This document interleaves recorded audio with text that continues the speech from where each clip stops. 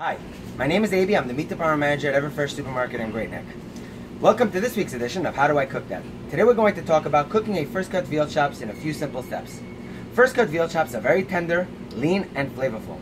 This cut is best when grilled or pan fried. Here's a really simple recipe for you. Preheat your oven to 350.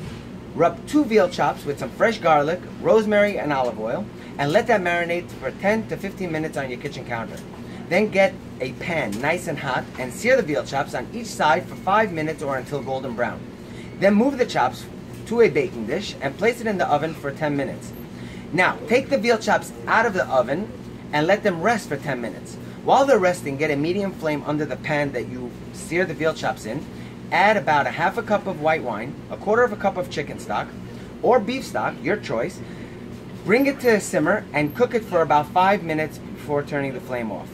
That's your pan sauce to pour over the veal chops. Serve the chops with some cooked vegetables and some rice to soak up that delicious sauce. That's it. Thanks for joining us for this week's edition of How Do I Cook That? Presented by Everfresh Supermarket. Again, my name is Abie, and if you have any other meat-related information, you could always text me at 516-289-4495.